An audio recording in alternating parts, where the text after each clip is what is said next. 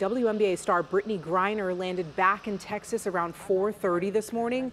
Griner spent nearly 300 days in a Russian jail accused of bringing cannabis oil into the country. After months of negotiations, she was released as part of a prisoner swap for a notorious Russian arms dealer.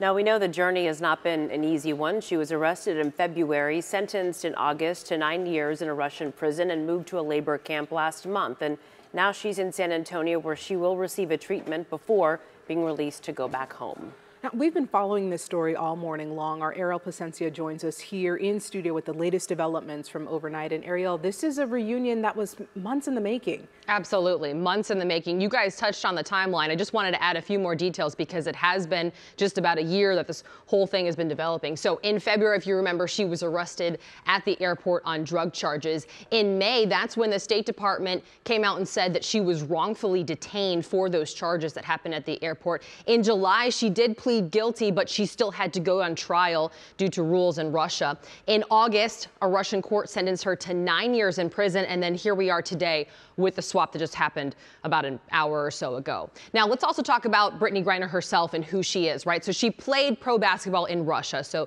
that's why she was over there. She's also a two-time Olympic gold medalist. She's also an All-American with Baylor University, and then she's also a star with the Phoenix Mercury. So you can imagine a big basketball star, lots of tweets and statements from the basketball community. So we'll take a look at Baylor University. Baylor tweets, Brittney Griner is a member of our Baylor family. We're extremely grateful that she is on her way back home to the United States. We praise God this day has finally come. And then her team, the Phoenix Mercury, shorter statement.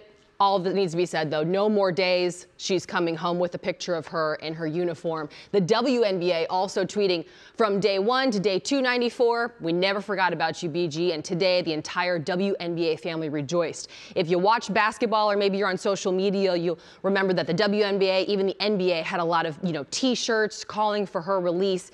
And so the NBA also, the Phoenix Suns tweeting out too, one basketball family. It put a smile on everybody's face today just knowing that she was on her way home. So again, she is getting treatment, so we'll hopefully be able to hear from her shortly. But for now, we're hearing from everybody else rejoicing at her arrival home, ladies.